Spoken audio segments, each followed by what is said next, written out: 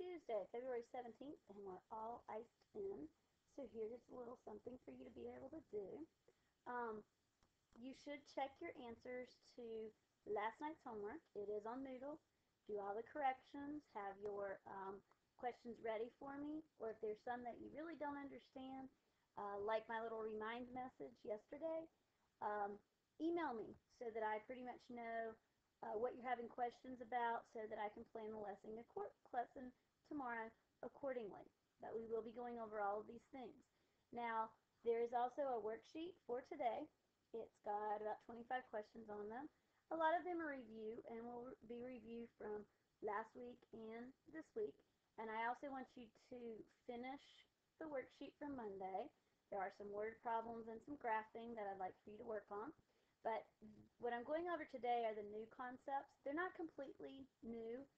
They are kind of going over what we've already talked about. And one of the types of questions, if you are looking at your worksheet, the new worksheet for tonight, 1 through 5 should be review. 6 through 7, 6 and 7 are similar to these. And the first thing that you have to do is you're going to multiply them. So when you multiply them, you multiply everything underneath the radical. So 6 times 8, so everything stays under the radical. So 6 times 8 is 48. And then if you have m to the third times m to the fifth, the rule is you add your exponents, so you get m to the 8th. And then you have n to the fourth and n to the 6th.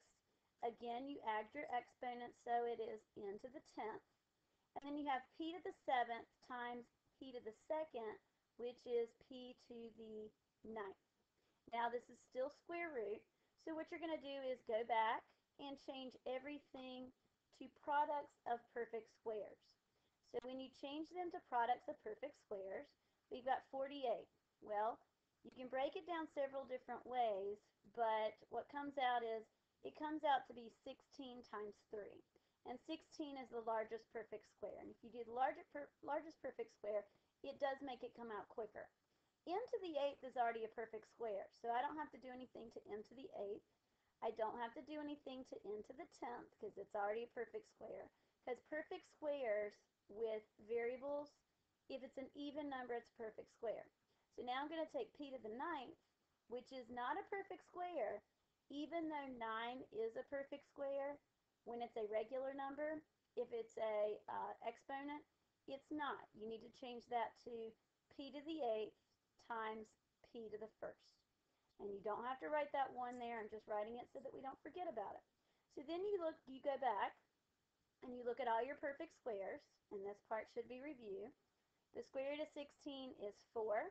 The square root of m to the 8th is 8 divided by 2, because that's an understood 2 right there.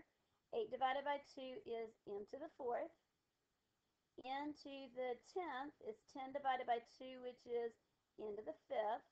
And then p to the 8th, just like m to the 8th, is 8 divided by 2, which is p to the 4th.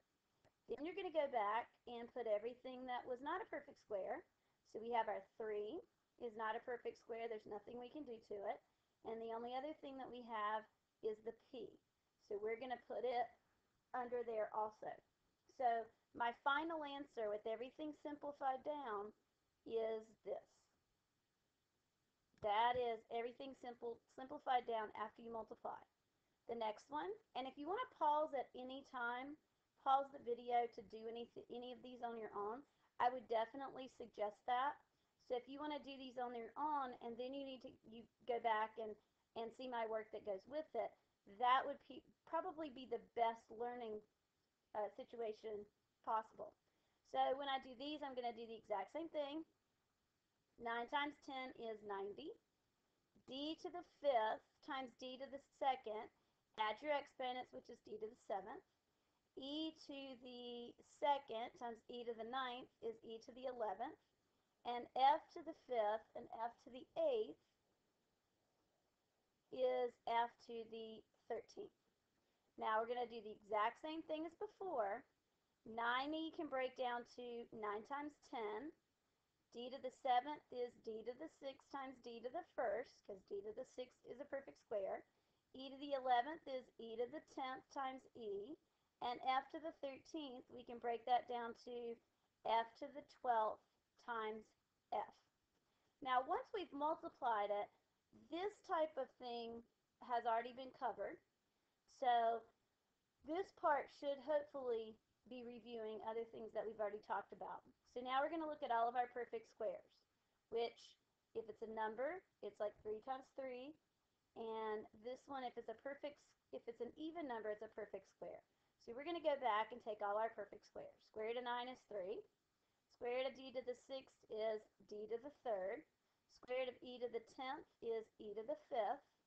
And square root of f to the 12th is f to the 6th. And then we're going to go back and put everything else that was not a perfect square back under the radical. So we get 10 d e f. That's going to be our final answer. Then, again, you can pause it if you want to. And we're going to multiply these. We multiply first, and then we simplify. You could possibly simplify first, but I think it just makes it take a little bit longer. Like you could take 12 and break it down to 4 times 3 and then multiply it out. But if and sometimes if the numbers get too large, you might want to do that. Or you can just leave it when you put it under the radical. You can just still leave it as 12 times 3 because you're going to have to break it down anyway. But this one works out nicely because we get 12 times 3, which is not that large, which comes out to be 36, which is a perfect square. Then we're going to get a to the 5 plus 4, which is a to the 9th, b to the 5 plus 6, which is b to the 11th, and c to the 9 plus 4, which is c to the 13th. And a lot of these sort of kind of keep repeating. Now 36 is a perfect square. You want to write a to the 9th as a to the 8th times a, b to the 11th is b to the 10th times b, and c to the 13th is c to the 12th times c. So we take the square root of 36, which is 6. We take the square root of a to the 8th, which is a to the 4th. Square root of b to the 10th. Notice I'm looking at all the ones that I just made into perfect squares. B to the 5th. And c to the 12th is c to the 6th. And everything else that was not a perfect square is left under the radical. A, B, C. And that right there is my final answer. Now, the next little topic is not only are we going to do square roots, but we're also going to do cube roots. And I'm not going to take a long time with this little part because we've already talked about perfect cubes before when we factored the difference in sums of two cubes. These are my perfect cubes, and if I turned it around the other way, if I took the cube roots, this is what would happen. And for the most part, I want you to know your perfect cubes up to 125, because those are the ones that we're going to be using when we break things down. So if I had the cube root of 24, you can memorize your cube roots, and we're going to break it down just like we did the square roots. So you're going to break it down to 8 times 3. And the reason we break it down to 8 is because 8 is a perfect cube. So the cube root of 8 is 2, so that comes out to be the 2 times the cube root of 3. And that would be my final answer. Cube root of 81, well, if you look at your perfect squares, our perfect squares are going to be 27 is a perfect square. So 27 times 3 gives you 81. Cube root of 27 is going to give you 3, so you get 3 times the cube root of 3. Just like the perfect squares, except for these are perfect cubes. Now on this one, most of you think of, you want to break that down as 4 times 10, but 4 and 10 are neither one perfect cubes. What you want to do now is you want to use your 8 because your 8 is a perfect cube.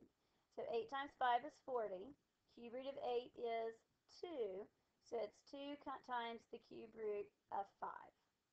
That would be your final answer. Then when I look at this one, number's a little bit larger, but the only perfect cube that will divide into this is 125.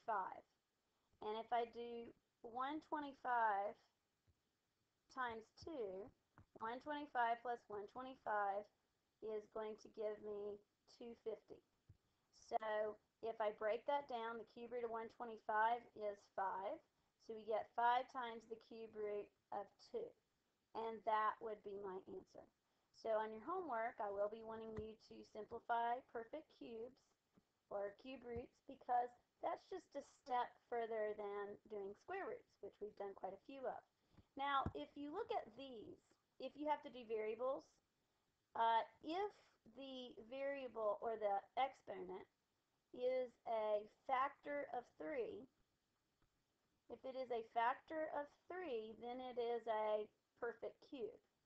So if this is a factor of 3, we're going to do the same thing that we did with the square root. So the cube root of x to the third is going to end up being x. The cube root of a to the 6th is 6 divided by 3, which is 2. So that comes out to be a to the second, just like we were doing when it was a square root. So the cube root of m to the 9th, what do you think, is going to be 9 divided by 3, which is m to the third. Because if I took this x and I raised it back to the third power, I did x times x times x, I would get x to the third. So the cube root of x to the third is x. If I took a to the second and I did it times itself 3 times, remember we add our exponents. So 2 plus 2 is 4, 4 plus 2 is 6, so it comes out to a to the 6th. So the cube root of a to the 6th is a to the second. Same thing here, if I did m to the third times m to the third times m to the third, if we add our exponents, we do get m to the 9th, so the cube root of m to the 9th is m to the third. So this is very similar to what we've been doing with the square roots. And so if I had a problem similar to this, all of these are factors of 3, so I should be able to simplify it without a lot of trouble. So we do a to the 6 divided by 3, which is a to the second, b to the 9 divided by 3, which is b to the third, and c to the 12 divided by 3, which is c to the fourth. And that would be my answer, because all of those are perfect cubes. Down here we got 15, 9, and 24. And you can pause the video so that you can do the question to see if you get the answer that I get. And if you want to check your answer now, if you paused it, same thing that we did up here.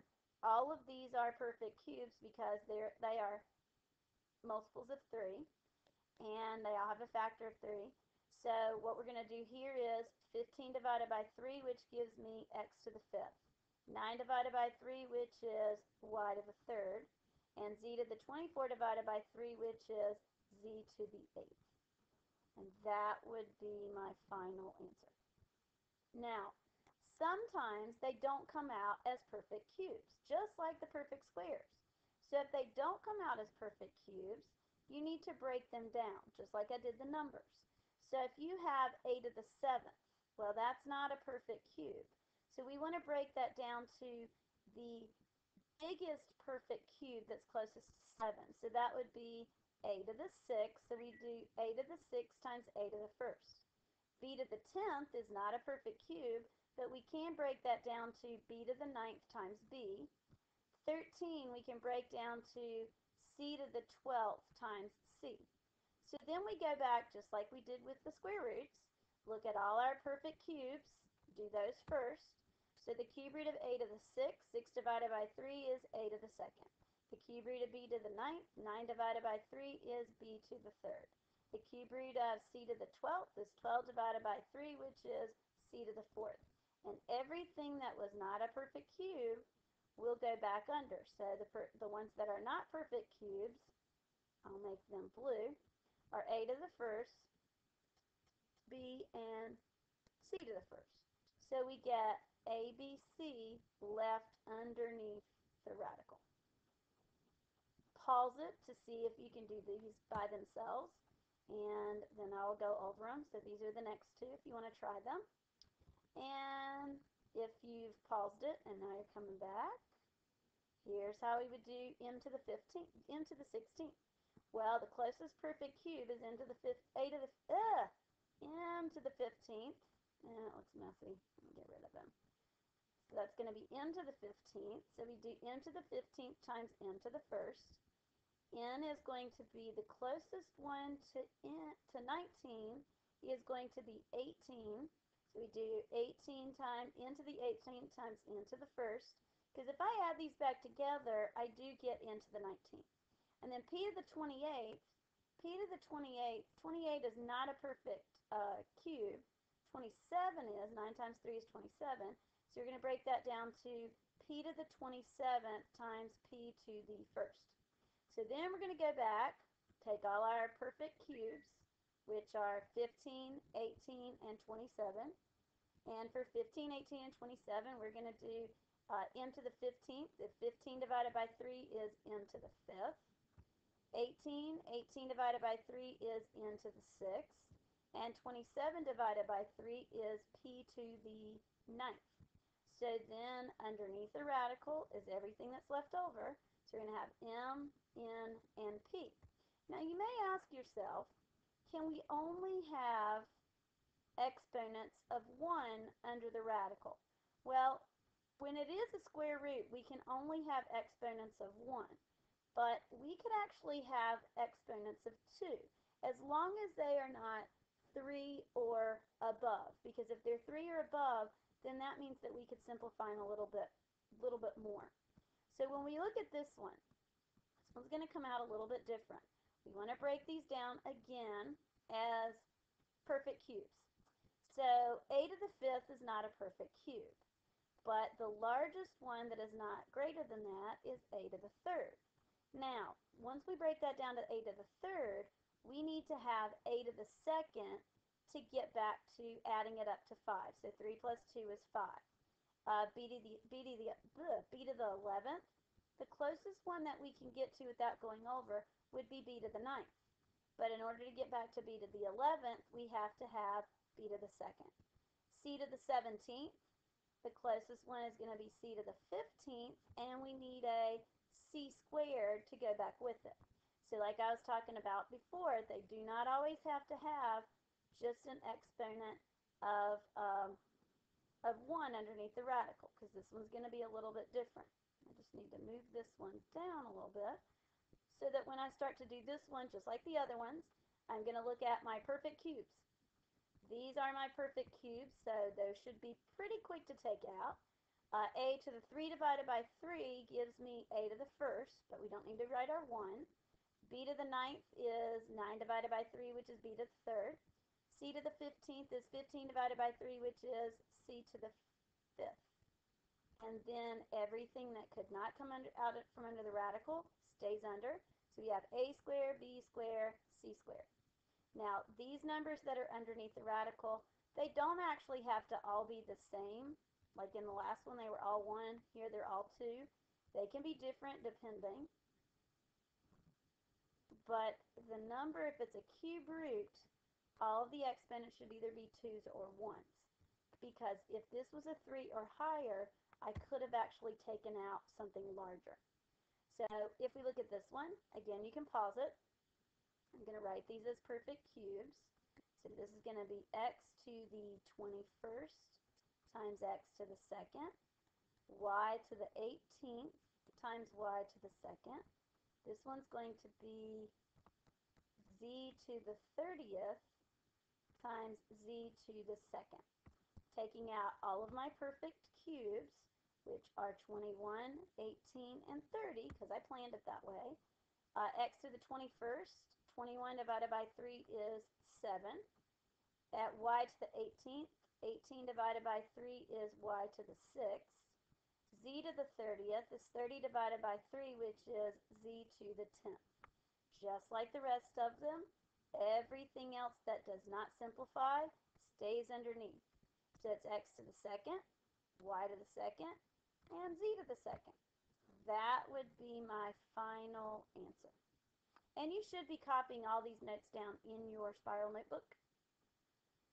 And the last thing that we're going to look at is if by chance we wanted to rationalize the denominator and it was a cube root.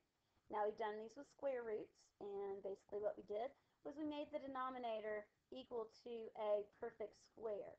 But now we want to make the denominator into a perfect cube. So on this one, this is x to the 2nd. Well, what we want to do is a little bit different than we were doing before. We want to make this a perfect cube. So what would we need to add to that to make that the smallest perfect cube? Well, that would be x to the second. And then we would need to multiply the top and the bottom by the cube root of x to the second.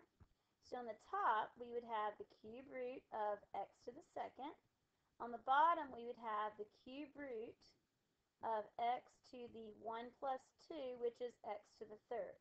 Now that works out nicely. On the top, it's going to stay the cube root of x squared. And like we talked about before, what's the cube root of x to the third? It is x. So that would be my answer. Now, on the next one, if we want to make this into a perfect cube, it's y to the second. So if we want to make it into a perfect cube, we need one more y value to make it a factor or a multiple of 3. So we're going to take the top and the bottom and multiply it by the cube root of y to the first. Now we don't really need that y to the first, that's just so that I'm helping you kind of remember it. So on the top, we're going to have the cube root of y, and then on the bottom, we get the cube root of y to the third, which made that a perfect cube so that when we simplify it, it's going to be the cube root of y over y, because the cube root of y to the third is just going to be y to the third. And this is very, very similar to what we were doing with the squares. Now you can pause some of these so that you can do them, and then I will go over them with you, which is just like we do in class. So if you, if you like math and you are a math student, you're a honors math student, you should be able to try to follow these. Now, if I have y to the fifth, I want to make that a perfect cube. So we know that y to the sixth is a perfect cube, so we need one more y. So we're going to multiply the top and the bottom by the cube root of y. Now, the top doesn't do anything. It stays as the cube root of y, but the bottom becomes the cube root of y to the 5 plus 1, which is 6. Now, the reason that we wanted to make it 6 is because that makes it a perfect cube. So on the top, we're going to have the cube root of y, and the cube root of y to the 6th, remember, is 6 divided by 3, which is y to the second. That would be my answer. Again, please pause any of these so that you can go back through and look at them. On this particular one, we want to make that a perfect cube, just like we've been doing. So in order to make it a perfect cube, we want to make this a factor, or a multiple, I keep saying factor, a multiple of 3. So we have 7. We've got to add 2 to that to make it 9. So we're going to do that to the top and to the bottom. And so when we do it to the top, we get the cube root of a to the second. And on the bottom, we get the cube root of a to the ninth. And a to the ninth is a perfect cube. So the cube root of a to the ninth is a to the third. And the top still stays as the cube root of a squared. That right there would be your final answer. So continuing on, because you can have more examples. If you feel like you're finished with your examples and you're good, then you really don't have to keep going. So I will not be checking for these particular examples. On this one, we want to make this a perfect cube, so we need one more x. So it all depends. We either need one more x or two more x's. We really don't need any more than that. Now, some of you may think, well, I could simplify this first because I could break this down to x to the 6 times x squared. But sometimes the more you break it down, especially with the variables, the harder it actually makes the problem.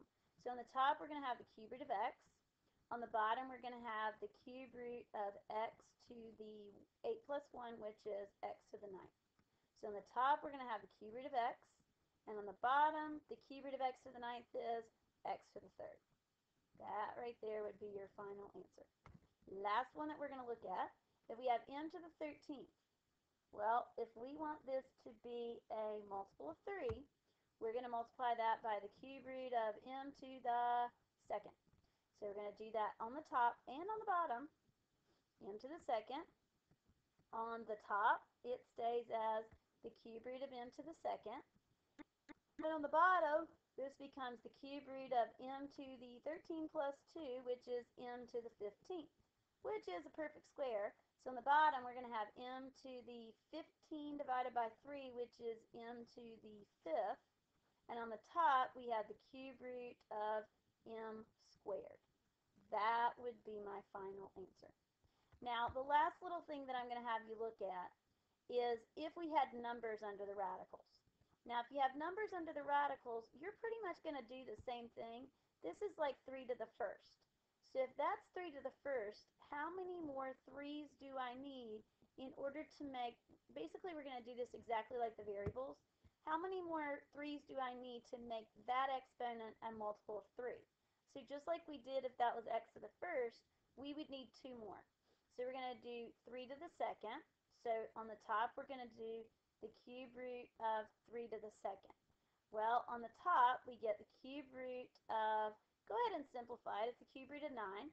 And on the bottom, we have the cube root of 3 to the 1 plus 2, which is 3 to the third. Well, on the top, since this is a perfect cube, there's nothing I can do to it because 9 is not a perfect cube. If that was an 8, I could simplify it. Now we've got the cube root of 3 to the third. Well, the cube root of 3 to the third is 3. Can't do anything to the 9 and the 3, just like with the square roots, so we just have to leave it. Now, you could pause this one, and then we'll go through it, but you definitely need to make sure that you pay attention to this one because I'm going to do this one a little bit differently. What we need to do here is we have 1, 2.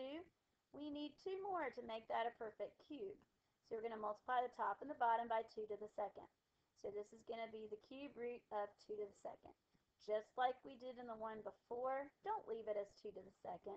Go ahead and make that as the cube root of 4. Then on the bottom, we have the cube root of 2 to the 1 plus 2, which is 2 to the third. So on the top, nothing changes because 4 is a perfect square. It's not a perfect cube. So then the cube root of 2 to the third is just going to give you 2. So we're trying to make, instead of trying to make the bottom a perfect square, we're trying to make it a perfect cube. Now, we have 4. What I pretty much, every time we have a number that can be written as a perfect square, perfect cube, whatever, what I would suggest for you to do is to take that number and write it as a perfect square. So if I'm writing that as a perfect square, this makes it look just like the variables. If I had x to the second, you would know that you would need to have 1 more x. Same thing here with the numbers. If I have 2 to the second, I need to have 1 more to make that 2 plus 1, which is 3, which makes that a perfect cube. So on the top, I'm going to multiply that by the cube root of 2. So on the top, just like it's been doing before, if this is, I can't do anything because 2 is not a perfect cube. Then on the bottom, just like before, I have the cube root of 2 to the third. Well, on the top, I'm going to have 3 times the cube root of 2. And the cube root of 2 to the third is going to give me 2. So that would be my answer. Now, on this one, I'm not sure if I did any that had a number on the top, but I'm going to put a number on the top. So I just changed this one just a little bit. So the first thing that I would say to do is to change that 9 to writing it as a perfect square, because 9 is a perfect square. So if you did that, you would have 3 to the second.